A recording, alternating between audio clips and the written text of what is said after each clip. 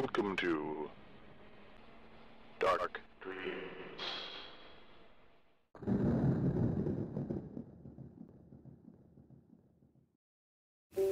I say every house in America should have an electric chair. And every man just once in his life should sit in it, just so that he can feel the power of millions of gallons of electricity flow through his veins. I got an electric chair, that's all I need.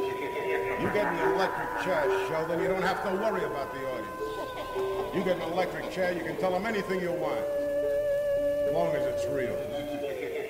You get yourself an electric chair and they'll sit there all night long. Kind of a funny idea, sitting in an electric chair and doing a show. Well, think of the therapeutic value of an electric chair and all the money it is. Yes, an electric chair in every home. The Electric Chair, a show about horror. ElectricChairShow.com. An electric chair. Wow. Graven Image by David North-MARTINO. Our clients all have a peculiar fear. They're not convinced their loved ones will stay dead, the director of Sanguine Mortuary said. Hatch fought for control. He thought he might go from smirk to grin to all-out laughter. The director, his face as dead as any of the clients entombed in Sanguine's walls, stared at Hatch from behind an expensive-looking oak desk. The dire need for the job forced Hatch's expression to the same state as the director's name. Mr. Stone, Jonathan. I know what I'm telling you might be hard to accept, but we provide a valuable service to our clientele. Stone wrinkled his face into the best mortician's smile. Mr. Stone, Hatch said, I really need this job, whether I believe or not. I can watch your building and everything in it. You seem like a good fellow. Pity. Companies will throw away employees after a decade of service. Mr. Stone gently placed Hatch's resume on the desk. I'll give you a chance. Just keep your wanderlust to a minimum. The last guard couldn't contain his curiosity. If he hadn't up and disappeared, I would have had to fire him. Elation. At this point, any job was a good job. He made a mental note to pick up a bottle of wine on the way home. He and his wife would at last have something to celebrate. But behind the euphoria and relief, something nagged at him. Later, when he gave it some thought, after half a bottle of wine and with his wife in a satisfied sleep beside him, questions arose, questions he couldn't answer, and they chattered through his mind, lulling him into a troubled sleep. What's on the monitors? Hatch asked. The surreal images were better than caffeine. No way he could drift off with those things staring at him. Those? Oh, go on, take a good look, Michael Evans, the second shift sergeant said. What do they look like to you? Looks like dead people. Those are our charges, 338 of them. Evans seemed proud with the knowledge. Oh, you don't worry. They ain't going to bother you much or entertain you for that matter. Then why are we monitoring them? Just in case they wake up, Evans said. Hatch felt a chill shoot into his groin. Soon he would be here alone with them. Then Evans broke into a fit of heaving laughter. Nah, they ain't gonna wake up. I've been working here for 5 years, since I retired from the military. I ain't never seen a one so much as wrinkle a nose. Hatch stared at the monitors again. See, we have some very superstitious rich people around the world, and Sanguine helps alleviate their fear and a good amount of their cash. Evans shook his head back and forth in mock disbelief. Gotta show the client something, right? Show the client that our security types are watching their loved ones 24/7. Kinda makes me chuckle. But it's a good gig, especially on the off shifts. We don't get no visitors, grieving family members, or anything like that. We let the dead lay, play a little poker. You'll have to play solitaire. And walk around a couple times. Make sure things are safe and secure. For the world outside, I guess. He laughed again, as if the whole thing were ludicrous. Evans showed Hatch around for the rest of the hour. He saved one piece of trivia for last. "This is what I call the bat phone," Evans said, and Hatch understood why. The phone looked like an old model from the 1960s, rotary dial and all, and it was colored red like on the TV show. "In the unlikely chance that something unusual happens, you pick up this phone and, well, after that I don't know, but I'm sure you won't find out. Damn thing probably don't even have service." Evans had a pitying look on his face, like he was about to leave his favorite cat at the vet to be euthanized. Hatch wondered if he could handle staying at Sanguine Mortuary alone for 15 minutes, never mind 8 hours. "What happened to the last officer who worked the third shift?" "Harold Drendel? Shoot. He'd worked here long as I did. We used to talk a little at shift change, and he confessed to me he was having marital problems. Problems caused by money. Which, by the way, is how they always start. And then one day I guess he was sick of it. He up and abandoned post some time before shift change, and he hasn't been seen since. He told me in confidence he was planning to go to Hawaii. He had been socking away a little here and there, so don't you be letting your mind wander and go thinking nonsense. You'll get used to this place soon enough." Hatch shook his head. Maybe when he got back to the command center he would fix the typo. Hatch flicked on the lights. The antiseptic, non-denominational room radiated comfort, as if something from beyond could reach out and protect all those who entered. A feral cat's mew, a crying child, a vocalized rush of wind raging through the hall toward him. Hatch crossed the threshold, pulled at the cherrywood door, and held it shut. The chapel shook, and the doors threatened to pull from his grasp. Then the pounding, shrill scream stopped, and Hatch stood in silence. "Damn trains," Hatch said. Then he remembered he was standing in a chapel. He looked up. "Sorry." Hatch continued with the tour. He came to a short stairwell that led down to the basement level. Cautiously, he descended. Hatch switched on the flashlight and adjusted the beam to full width. The key point waited at the end of the hall, surrounded by darkness. Hatch felt around for a light switch, but found nothing. His pulse pounded in his temples. Making quick time, he passed closed doors on either side of the hall. He touched the tour reader to the key and waited impatiently for the chirp. A red door on his right caught his attention. He tried the handle. Locked. He glanced back toward the stairs, then back to the door. His curiosity got the better of him, and he tried his keys until one fit the lock. He stepped inside a room filled with black metal file cabinets. The beam of light illuminated a unique cabinet, a red cabinet. He found a jagged hole where the lock should have been, as if someone had cut the mechanism out of the frame. Hatch opened the top drawer and rifled through musty folders and yellowed papers. Most seemed to be nothing more than death records. Every soul buried at Sanguine must have been stored in that room. But then he found something else. A letter, age-stained and water-marked, written on parchment with what appeared to be a quill pen, ignited Hatch's curiosity.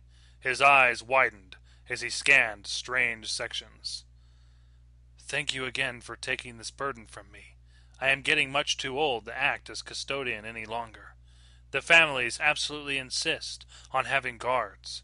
I know it sounds ridiculous, as if flesh and blood could really protect anyone from what is now in your possession. Feeding time is distasteful, but it lasts a relatively short time. I was lucky to only witness it for 2 full cycles in the 20 years since I acquired the collection. The dead must feed before they sleep." The dead must feed? What the hell did that mean? A booming, metallic reverberation made him jump. The sound had come from the hall.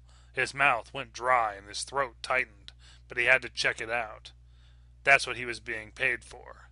Hatch cautiously stepped out into the hall.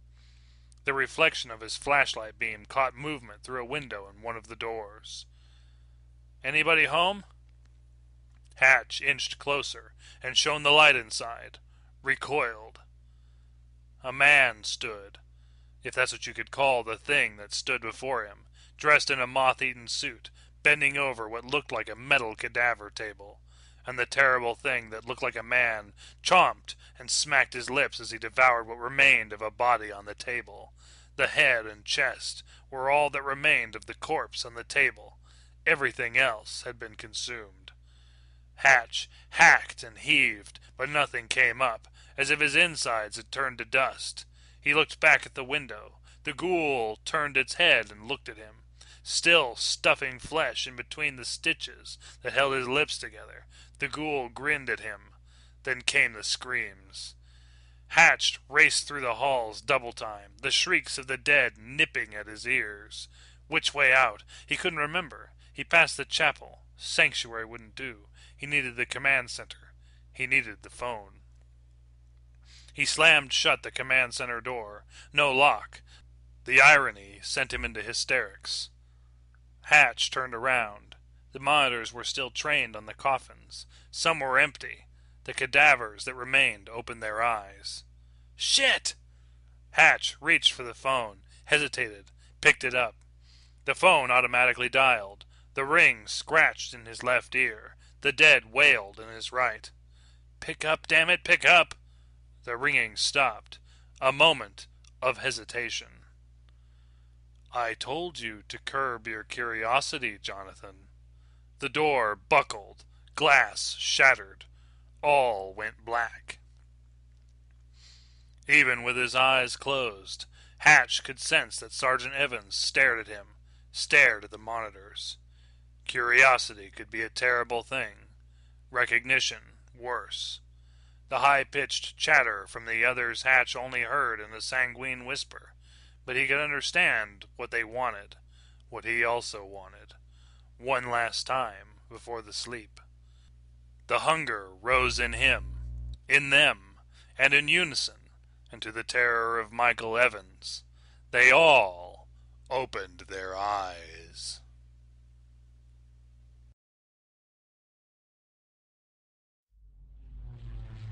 The thread of life is getting extremely thin, my dear sisters.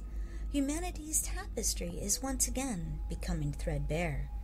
If we do not find a way to help them soon, I'm afraid they may all die. We will have to descend down into the underworld once again until humanity has regained their balance. Verdandi, no. I don't want to go to the underworld again. It stinks there. We must weave their fate stronger. They must survive. Can you whisper to the humans of their fate?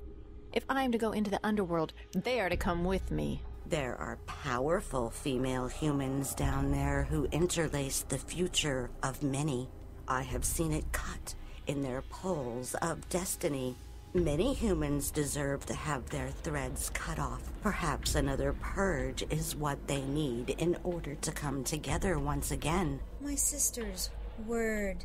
The past has proven itself. Humans will continue to find ways to destroy themselves.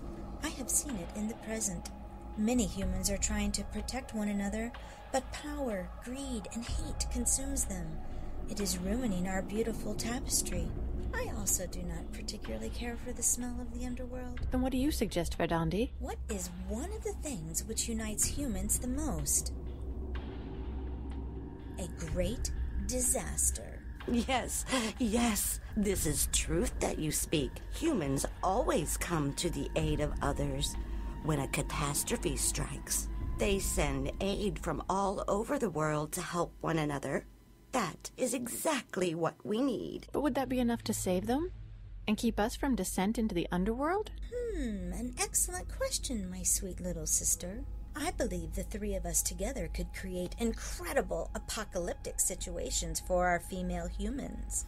For it is with them the power to survive and to continue their species. In the past, we have provided them with plagues, floods, and witch hunts. Those were nice. What could we throw at them now to help join healing energies and find themselves once again? Weird, we can't kill them all. Otherwise we'll have to wait for another evolution. Of course not, dearest Skuld. We wouldn't want to sabotage their precious future. Cull out the impudence, I say.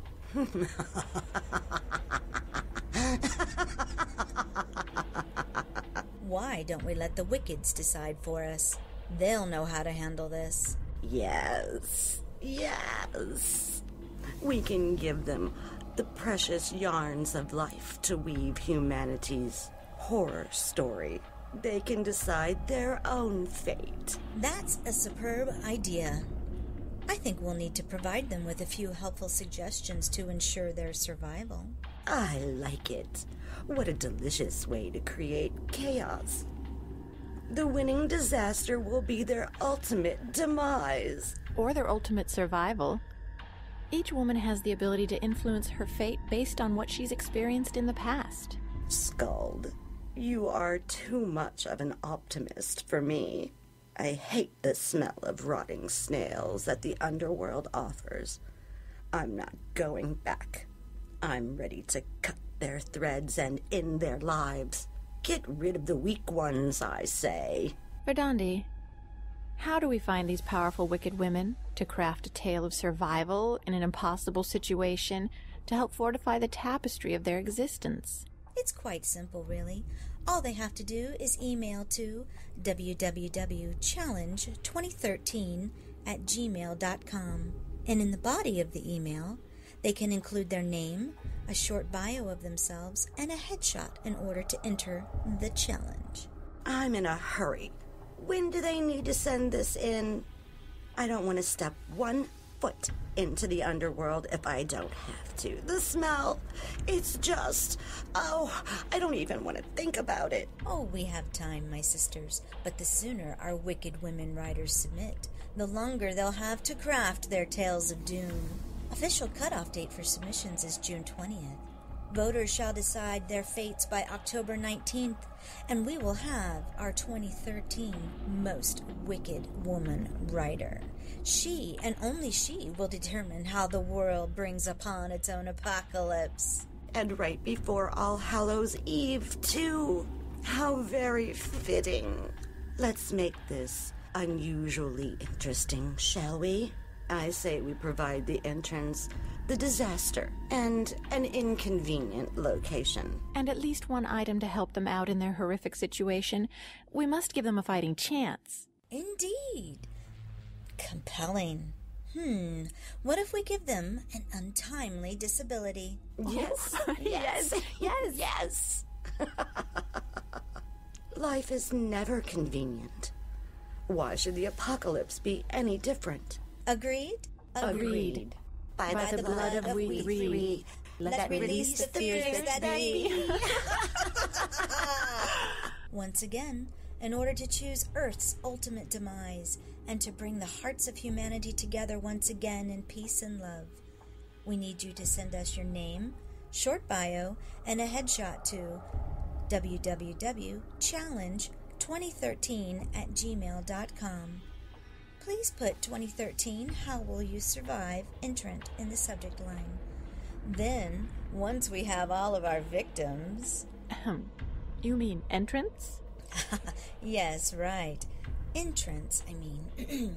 We will roll the runes to decide who gets what apocalyptic disaster, location, their helpful item, and... their untimely disability.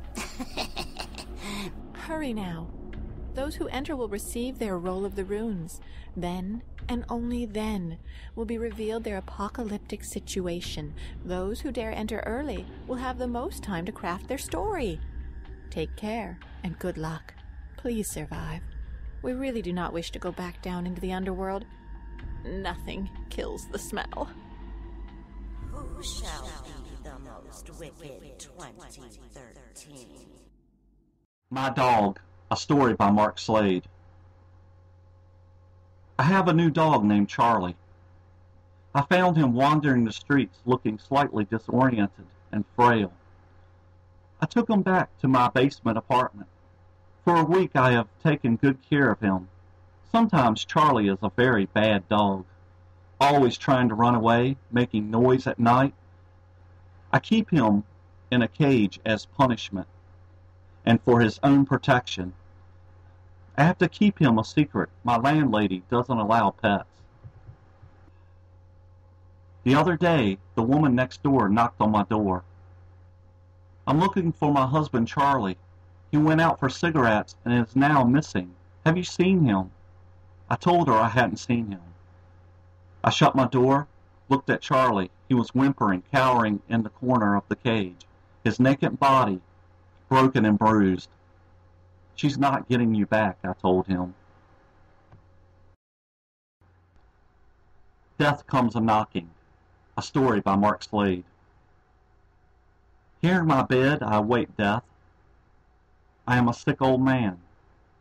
I have lived a long and prosperous life, as good as I could be, and as bad as I could be. I helped the poor when I was barely scraping by myself, learning the law to help the suffering and make sure the innocent was not persecuted. And when I passed the bar, I joined a big law firm. I defended the innocent in my early days, and I always lost. So I started defending the guilty. After that, I rarely lost a case. Soon, I was the Venero's family lawyer. I ended up starting a big law firm with another lawyer. I stole my partner's wife. He committed suicide, and I became the sole owner of the firm. I raised 2 children, a boy and a girl. My son has left the family, never to stay in touch. I have no way of knowing if he is alive, dead, or has a family of his own.